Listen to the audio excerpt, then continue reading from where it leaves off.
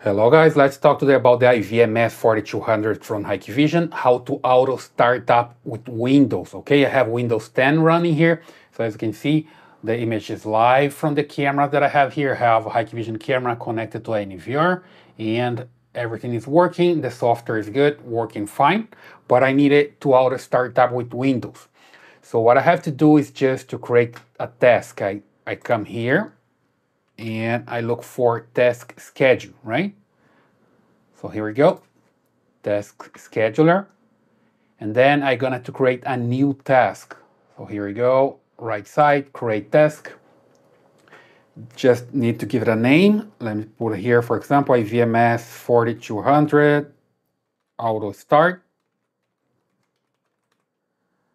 Auto start with Windows, okay? So I know better what's this task for. And here it's very, very important to click this option, run with highest privileges, right? So we'll click here because you're gonna run with the admin user. And then you come here to trigger, new, and here you're gonna say to the scheduler how you wanna start it on. And here we're gonna start at a startup. Okay, when Windows starts up, you're gonna run this schedule. So this task. So here you can also delay for some time. Let's say, for example, 1 minute, 30 seconds. Let's just choose 30 seconds so Windows boots up and can have time for everything and then brings the software, right? Okay. And then actions, new. In here, you're gonna tell the software where's tell the scheduler where's the software you wanna run. Here you can look for the software, right? Or you can just copy and paste the location, right? Let me just come here on my desktop and here have the icon for the iVMS 4200. I right click on it, click on properties, and here I can find the target. That's the software. Just copy here and come back here and paste it. So now I have all the information that I need. I just hit OK, OK again, and I'm ready to go. As you can see here, the task is here, iVMS 4200 auto start with Windows.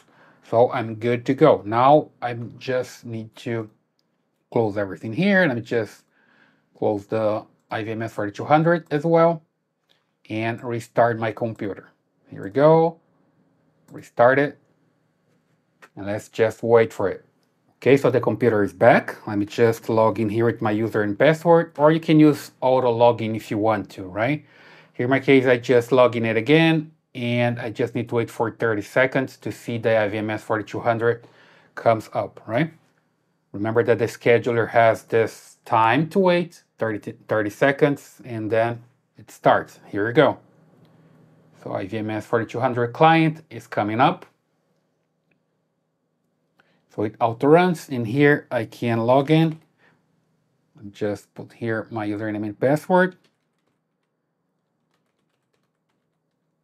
Or you can select here auto login, which is much, much better because you can have your computer bringing the software after it comes up, bringing the software and auto logging, right?